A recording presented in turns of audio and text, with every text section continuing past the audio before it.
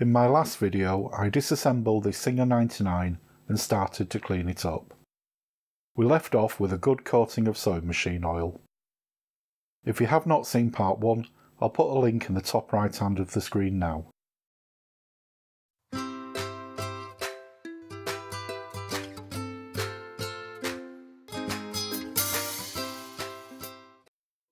The sewing machine oil has been sitting on the surface of the machine for a while. I'm just removing it with a piece of old t-shirt material.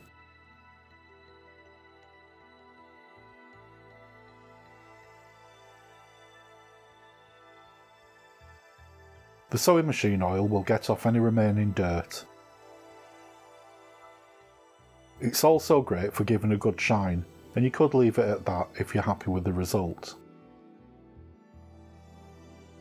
I'm going to use Carnauba car wax to give a little added protection to the finish. I apply it with a cotton pad all over the machine, and then buff it off with a soft cloth.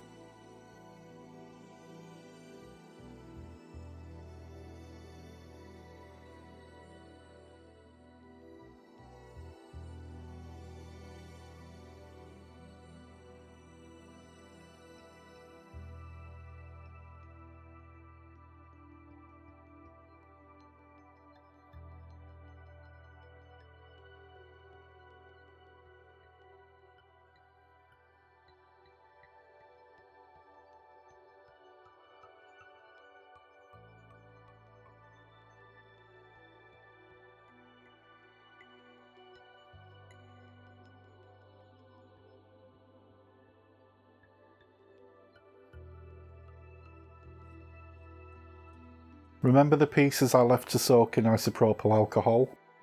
I'm just cleaning them off with a soft brush, dipped in the alcohol, and a paper towel.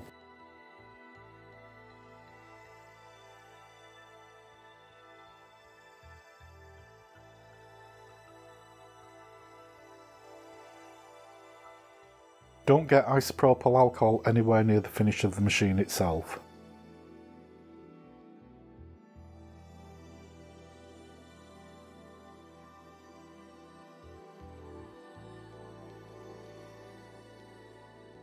The bobbin case has some corrosion still on it, so I used some fine wire wool and some Autosol metal polish to clean that off.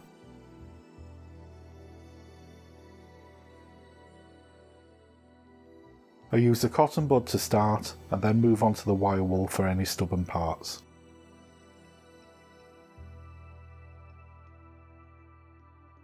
Take your time with this.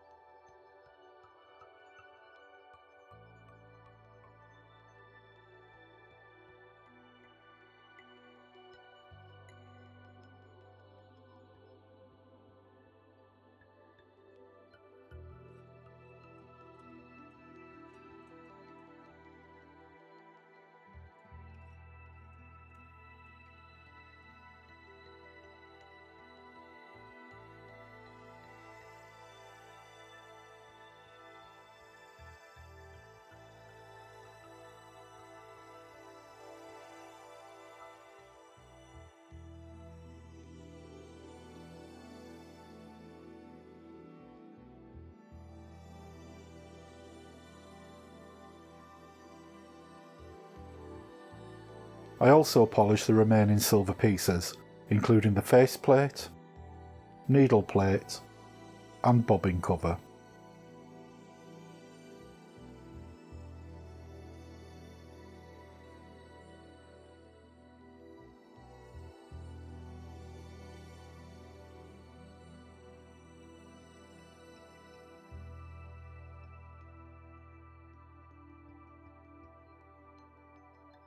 Now to start putting everything back together, starting with the bobbin case.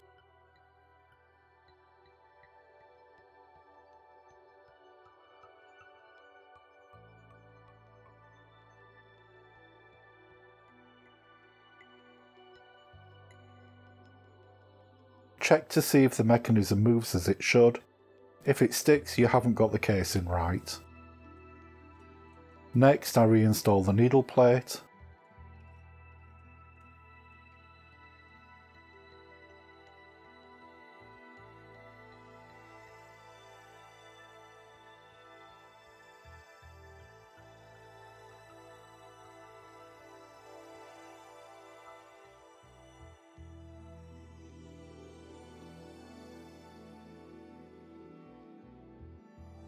The bobbin cover goes on the opposite way to how you might expect. It slides from right to left under the needle bar and into the spring clip which holds it in place.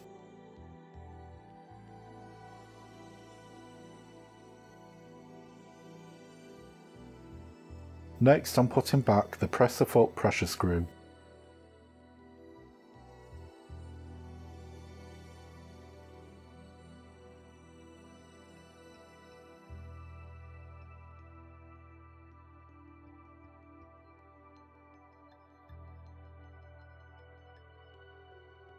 Reinstalling the thread cutter.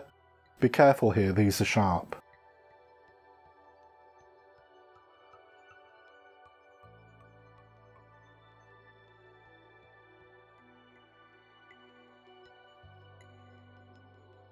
The needle clamp.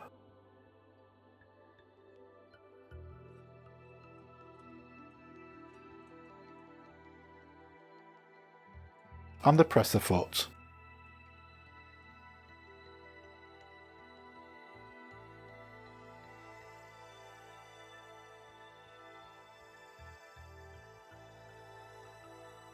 Next the faceplate goes on.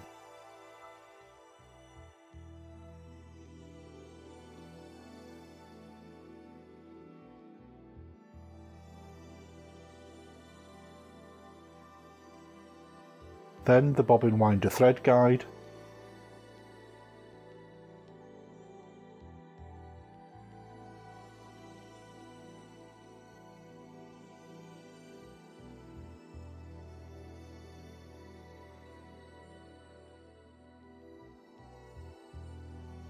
And next I'm screwing back on the belt guard and the bobbin winder assembly.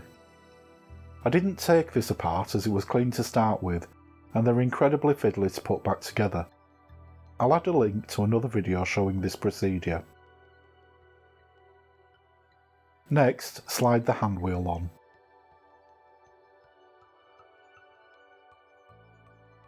Then the stop motion washer with the two inner tabs pointing out.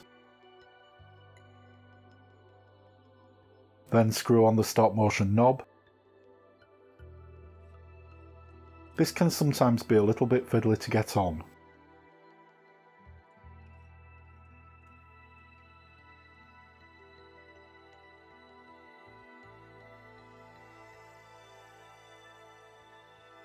Tighten the grub screw in the stop motion knob and check that it works. It should unscrew about a quarter of a turn and allow the hand wheel to spin freely without moving the needle bar. If it doesn't, take off the stop motion knob again and rotate the washer around 180 degrees.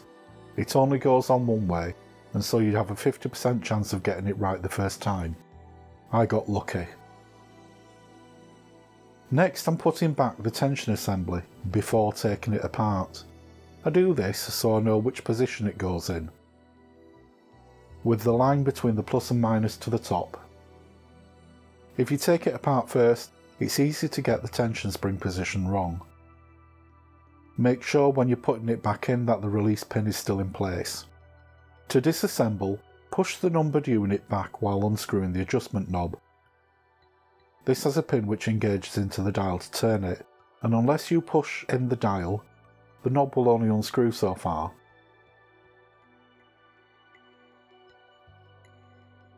Remove the dial, then the washer with the pin, then the beehive spring, the plus-minus marker, and finally the tension discs.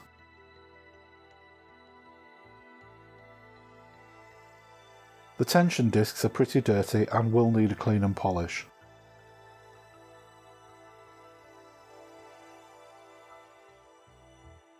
I'm putting all the shiny bits in isopropyl alcohol to soak.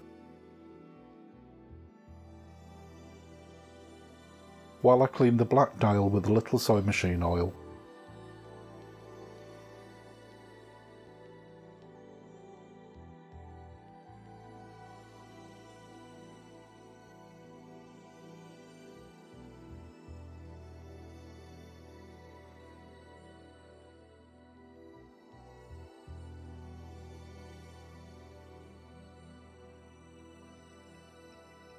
The isopropyl alcohol cleans any grease off the metal pieces.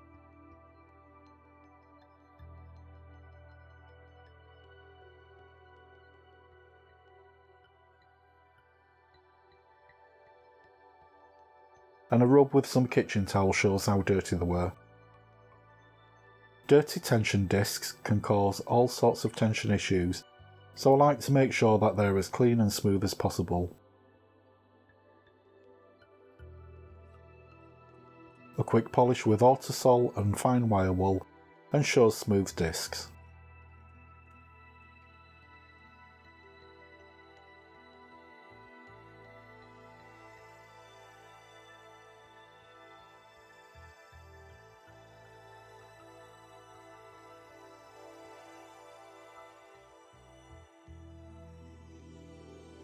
Next, take the two domed discs. Put the first one on the spline with the dome facing out and the second one with the dome facing in. Then put the plus-minus plate on with the plus and minus to the top. Then the beehive spring. Make sure the tail that goes in the slot in the spline faces to the right. Next, the washer with the finger to the top and pointing out. And then the numbered dial. Place this with number 2 to the top.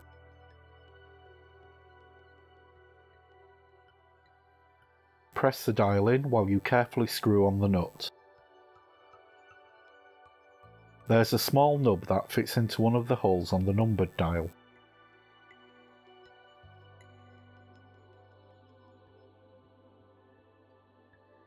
You should be able to turn the dial around until it stops at 9. And back to 0.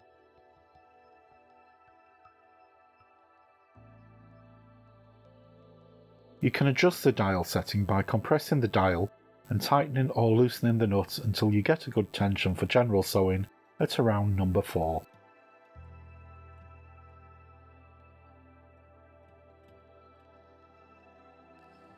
Test that the tension releases when you lift the presser foot.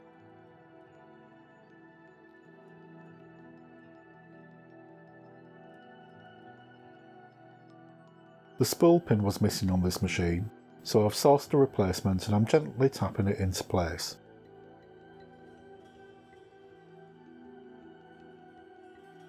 And adding a spool felt. Time to put the machine back in its base. You may need an extra pair of hands here to help. I tried wedging the pins up with cocktail sticks, but it wasn't completely successful.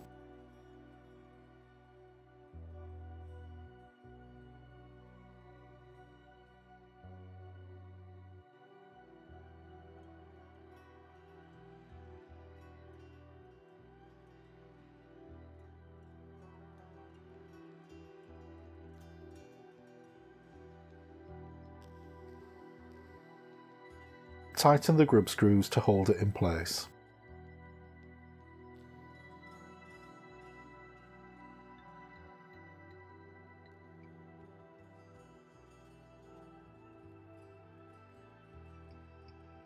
Next, I'm refitting the motor.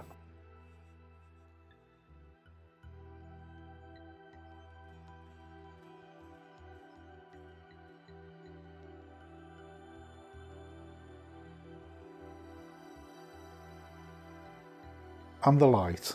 I found that having the motor at its lowest point helps with accessing the lamp fixing screw.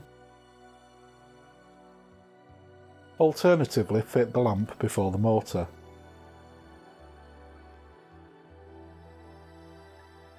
Next, refit the belt.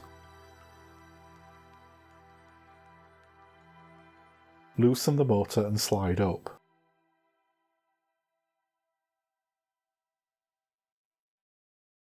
Then adjust the motor down until you have just about 1/4 of an inch play in the belt, and tighten the motor mount up.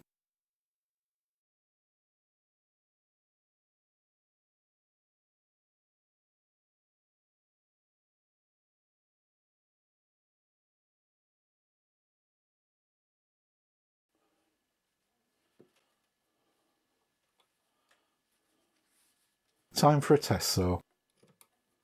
I hope you've enjoyed this video. If you have, please give it a like. And if you haven't already done so, please subscribe and click on the bell icon so you won't miss any of my future uploads. Thanks for watching.